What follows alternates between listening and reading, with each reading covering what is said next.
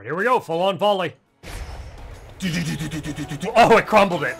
Oh, it crumbled it.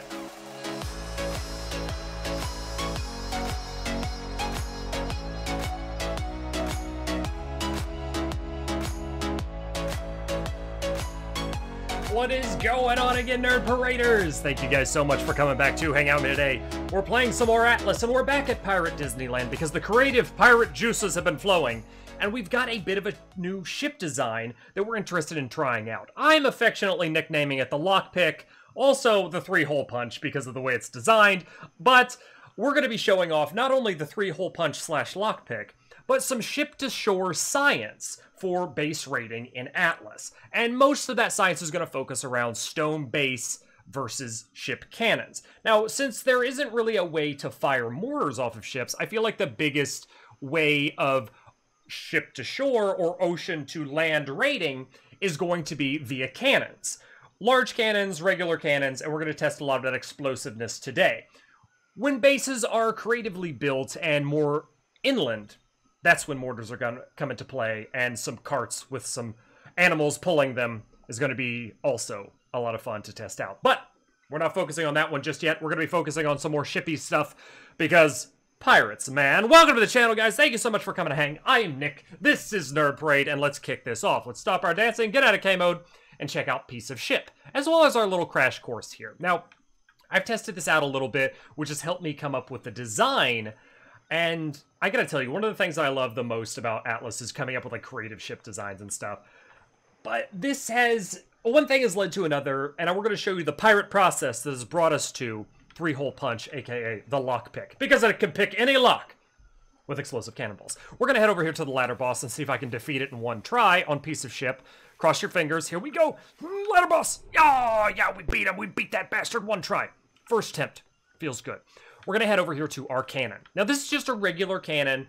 It's crafted in the smithy, default, no blueprint, nothing like that, as well as the large cannon down here. But this is just the base of base. These are also common stone structures, the base of base, and that's what we're testing this stuff on. Now, I've got a couple of things set up here, and you're probably thinking, why is it set up like this? Don't worry, I'm going to talk about it as we fire things at it and explode the shit out of it. But we've also got this guy over here. So this is for distance testing. Does damage increase or decrease due to cannonball travel time? And I'm going to show you what that is. I already know the answer, but we're going to show you so that you could follow the path, the thought process that brought us to the 3-hole puncher. So I'm going to pop in here and we're going to reload since we've already emptied our balls out of this tube. We're going to fire one at a wall. Okay. We're going to fire one at, actually probably don't need to hit this wall again because we're going to test the distance with that one. We're going to fire it at this foundation.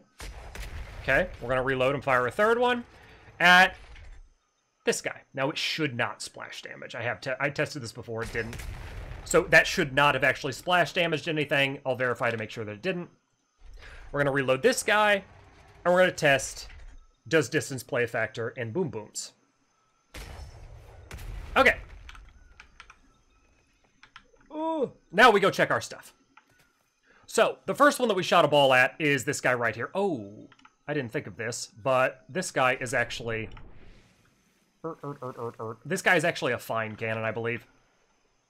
It won't make that much of a difference, but... Yeah, yep, he's a fine one. I saw it for a second. This one is 8774. 8774 is what this hit on this stone wall here. That is... roughly around, I'd say 12, yeah, it's about 1200 damage. From a regular cannon, 1200 damage on a stone wall structure. Here, things get a little interesting. This is about 1100 damage on a stone floor, but if you'll take a look at it, the stone floor is weaker. You might notice that it's 5,000 health when it's normally placed by itself 10,000. So when you start stacking 10,000, 5,000. When you start stacking stone foundations, thinking that you're getting a more reinforced base that way, you're actually not. Stone walls attached to one singular foundation is better. So if you're kind of like figuring this out right now, this is kind of the purpose. So if you see this, target it. It's a weakness. It's a weakness in the base. We're gonna head over here. And this one should be 8893. I'm going to actually get a regular cannon, and we're going to redo this. All right, here we go. Ready to repair. Boop. We're repairing this guy from our inventory, some of the stuff that we broke, and I went ahead and placed down a regular cannon that we grabbed back from our little kit-out area. So we're going to get back to the ladder boss. Can we defeat him in one try? We can! Oh, we're getting really good at the ladder boss, I gotta say. This is pretty good stuff. Just not getting good at the navigating the ship box. Box? Yeah, ship box. Now we have a regular cannon as opposed to a fine one. And if you'll remember, the number was 8893 with our fine one. I want the results to be absolutely as accurate as possible, so for science, we replaced this one with a common. Boom. If you'll remember, the numbers were 8893 on that guy. Jum, jum, jum, jum, jum, jum, jum, jum, jum. And you'll see that it's weaker. Much weaker. Distance plays a role. This was normal. 8774. Zoom, zoom, zoom, zoom, zoom, zoom, zoom, zoom, zoom. 8936. 70 damage. Like, nothing. Distance plays a huge role on how much damage your cannon will do offshore. Or shore to base. So, it's going to make these turds a lot more viable. So what I've done here is I placed a couple of things. Now, with the cannon, I'm going to have to rebuild, but that's fine. So we have our regular stacked 5,000s. And you'll see that this cannon, I'd say it's relatively the same distance. I tried to measure it out. It's relatively the same distance, maybe about 2 or 3 foundations. About 2 or 3 foundations, so it should be the same as that guy to this, or this one here. So we're looking at about 1,100 damage. Does the large cannon pack more of a punch than 1,100 damage to make it worthwhile? Reload, and let's find out. Oh, the suspense is building while the balls are going into this tube. Let's wiggle a little. Okay, we're going to hit... Let's hit the top one. We hit the top one last time. Let's hit the top one here. Boom! Big reveal. Almost big reveal. Almost half. 2,025 damage. It's pound for pound. It's not exactly double, but it does do 500 more damage to a structure. What I'm going to do now is I need to get another one. I don't have the room here. Can I stack these? Yeah, I probably can. Actually, I might be able to pull this off. Let's try here. Foundations are making me look bad. What I'm going to try to do is lay another cannon, like so. I got to go get one, though, from over there.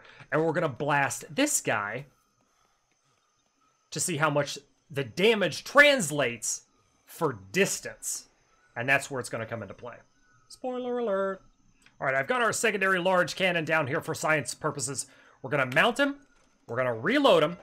And I destroyed the wall over there and put this one foundation back, just to give it a little bit more distance to it, because we are slightly closer than that guy. A couple of foundations, but just to show it off for science purposes, we built one foundation here and one out. If you remember, the other one was right there. We destroyed it. We're going to hit that side. And let's do this. For glory. No. And science. And mostly blowing shit up. Zip. Okay, can we do more than Really? Can't get across it. Can we do more than 75 damage at a distance? Why, yes. Yes, we can. Quite a huge amount. Still around 2,000. The distance does not seem to be as punishing with the large cannons on base rating. So, our broadsider design that we have... Well, that's one of the schooners, but our broadsider design doesn't hold up over long distances because they're all normal cannons. Ship to ship, it's fantastic.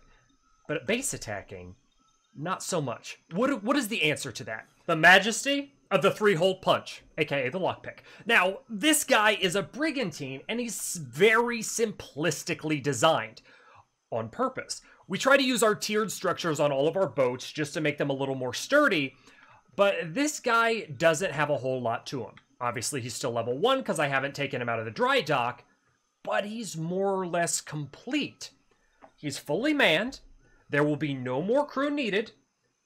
At level 1, you have enough crew that you need. The only thing you should be pumping your levels into is weight, or you could even go let's say, accommodations if you'd like to reduce the amount of cost that your crew is taking. But weight is going to play a huge factor here because you're going to want to be moving a lot of balls.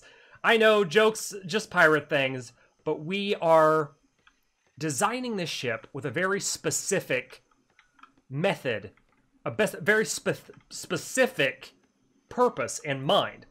Now, this ship taken out by itself is going to be extraordinarily weak. It's got a ton of open spots that anybody can blast through. This guy's one mission, one design, is ship-to-shore raiding, specifically base raiding, and punching holes. That's what we call it, aka the three-hole punch, aka the lockpick, because it can lockpick in its way into any base by pinpointing any type of structure with the vertical movement of the cannon. Now, the cannons are angled to kind of hit in sort of like a reverse cone directly in front of it. We did the directly in front because we thought it would be the easiest to manipulate and maneuver in the heat of battle. Don't take this guy out in the beginning. Weaken the enemy forces, destroy their ships before you bring this guy as close to the base as possible, and then pummel your way into it. That's why this guy is designed. Three-hole punch, the nickname came from the 3 cannons being on each level. We have 4 levels, all completely manned at level 1, with 16 crew, and everything at this point will be into weight or accommodations to make the boat faster. As you can see currently up at the top right-hand corner, the weight's decent, but not great. I've got 2 weight sails, 1 speed sail, because we're not worrying about traversing the ocean as fast as possible. This guy is a base raider, and that's what we want from it. So we're going to take him out. Not very smart on my part to take him out solo, but we're going to slow and steady this guy. We're going to try to knock out a couple of ships of the damned, just like we did with the rum dumpster, because if you've seen episodes before, the rum dumpster is designed very similar to this, except it's way more effective at destroying ships than it would be at bases. We just want this guy to be beefy enough in the weight category to carry as many large balls as it can. Just things pirates would say. Let's deploy him. Okay, we're going to release this ship, and we're going to name him 3-hole punch or lockpick. I like 3-hole punch. We can name him 3-hole punch, aka its nickname can be the lockpick. 3-hole, we'll call it puncher. 3-hole puncher. Done. Boy, this is going to be dumb. I really should go out with an escort, but my crew not be online, so we're going to try to do this by myself, and we're going to take it slow and steady. Only low-level ships of the damned are the ones we're going after. Okay, great. This is going to be awesome. So the first thing I encounter is a yellow ship of the damned, and I'm not terrified at all. I'm dropping sails as fast as I can. Oh, I got my first level just by sailing. I'm going to let this guy come to me as much as he can. Oh, this has got to be careful. I'm going to go take this super slow. Our Hulk lighthouse is off in the distance, kind of signaling me to stay the F away. Real slow. Real cut the sails back. Real slow. Just angle it. We chose Brigantine because the amount of crew, 16, was all that we really needed for this type of design, and it's going to be more maneuverable than a galleon. Maneuverability is going to be very, very important for this type of ship because you want that type of pinpoint accuracy. Come at me, bro. What? Too early! Too early, you turds! Maybe not too early. Oh yeah, definitely too early. Damn you turds! You're wasting my balls! Oh, turn it, turn it, turn it, turn it! Not even one hit. Okay, that was kind of a good volley. Hit those volleys. Oh, I'm scared. Oh, that's actually hitting, though. Cut it, let it come to me. For levels, and glory, and pirate stuff. Fire all the things. No, no, no, no! Oh, it's he's not taking damage. 17, oh shit. That was good. Fire, fire, fire, fire, fire. Oh, I'm gonna have to do me some repairs. My dinghy? I didn't have a dinghy! Oh, he hit me. Fire. Please fire. Fire at will. Why are you not firing? I said fire at will, damn you. Oh, this is bad. This is bad. This is real bad. Open sails. Going out of the wind. Going out of the wind. Going out of the wind. Ho, ho, ho. I knew this was a bad choice! Oh, the fog is settling in. He's right off there in the distance. You can barely make him out, but we're going to make another pass at this. We've run away so that we can pirate another day. We're going to give ourselves just a little bit of wind, but I'm going to cut my sails and take it real, real slow. Oh, I see him. I see him in the fog. This is actually really creepy. I should be lined... Oh, yep, I'm lined up. Come at me, though. Oh, no, don't fire yet. Unless you can hit him, then fire all you want. Oh, my, I'm actually hitting him. Oh, no, I'm taking damage. Unleash everything, men. Fire the main guns. Reload faster. Boom. Oh, shit. Oh, shit. Oh, okay. Taking this out by myself was a scary, scary choice. Definitely scary. I'm taking them right back. I'm going to get them repaired. I'm glad we could do it, but yikes. Okay, so 19 levels on that. Additional weight is going to be great. Rhyming is on point. For our speed, I might just put them all into here. Sturdiness is probably a good idea. Yeah, that's fine. 3,800. We're going to end up dumping more weight points anyway. What's our ball situation look like? How many did I end up going through? About 40. Went through about 40 balls. Let's get my sails some wind here. And let's get back to Pirate Disneyland.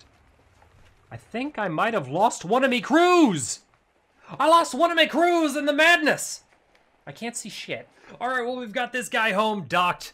Not repaired yet, but sure, you can take out a ship of the damned, but you're talking about this guy blowing into stone structures and bases. So let's do some of that. Now, I took us back to our little testing area, and we're going to unleash holy hell on these tiny little guys right here, if my guys will fire at them. Okay, there it goes. Boom, boom, boom, boom, boom. There's one volley. Let's do maybe another volley here. Okay, one volley. One volley for the volley, and it really missed. Reload faster, you turds. Right, they're reloading. And we're going to fire all the things at them. Oh, there we go. That's, oh, God. All right, they're getting me some balls lined up here. Let's get right about like so.